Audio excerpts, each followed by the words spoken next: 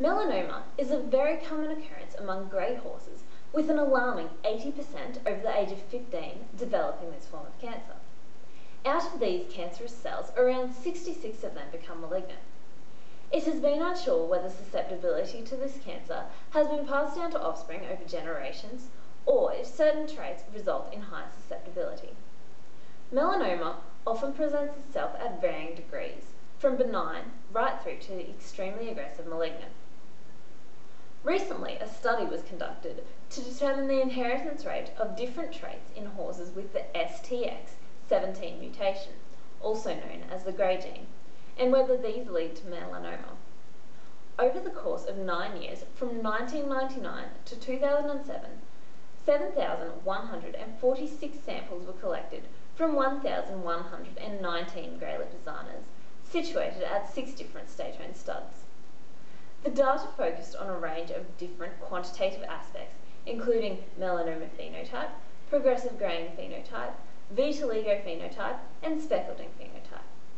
These 4 traits were used to determine horses most susceptible. Each horse was monitored over the 9 years, and routine checks were conducted to determine changes happening within the animal's body.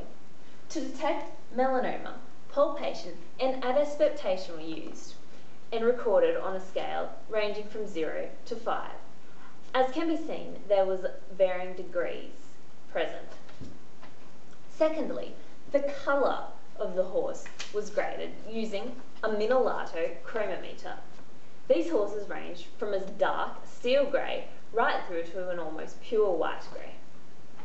Both vitiligo and speckling were graded from 0 to 3. Vitiligo was based on the areas around the anus, eyes, nose and mouth, and speckling the amount of colour within the coat. Findings of this investigation suggest that melanoma is moderately heritable, whereas grey level, speckling and vitiligo grade, responsible for 63 to 79% of variation between phenotypes, has a high level of heritability. Links between each trait was approximated at moderate to high levels, mostly due to the effect of graying.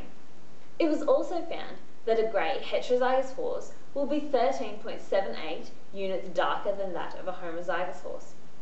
The heterozygous horse again appears to be more susceptible to melanoma. The results found can be drawn to the conclusion that inherited traits at different levels do link with melanoma. It appears that there is genetic correlation between melanoma grade and speckling grade, and also between speckling grade and grey level, although correlation between vitiligo and melanoma was insignificant.